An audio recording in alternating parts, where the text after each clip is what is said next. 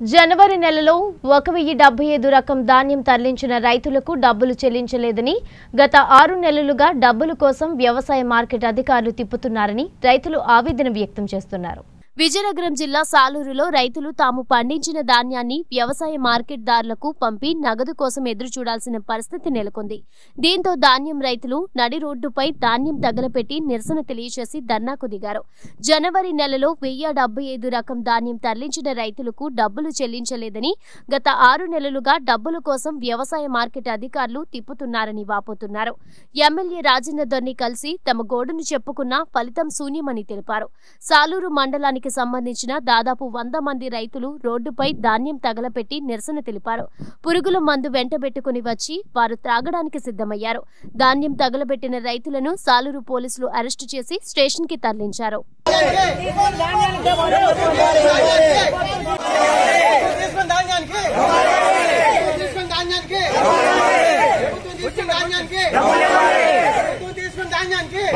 కొత్త వలసలో 10 ఎకరాల వ్యవసాయం ఉంది.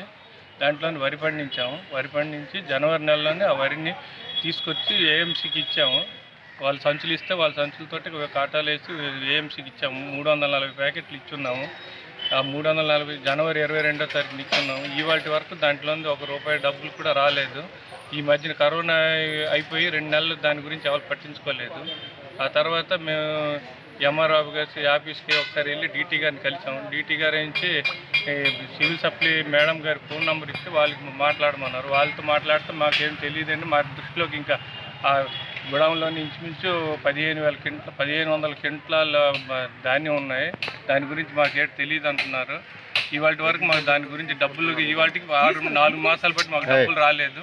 ఈ విషయమై రోడ్డు మీద ధర్నా చేసాము. ధర్నా చేస్తే ఇటువంటి పోలీసు వారు వచ్చి మాకు ఇంకా అరెస్టులు చేశారు. ఇవాళకి మాకు డబ్బులు రాలేదు కాబట్టి ఆ డబ్బులు ఇప్పించవలసిందిగా ప్రభుత్వాన్ని కోరుతున్నాము.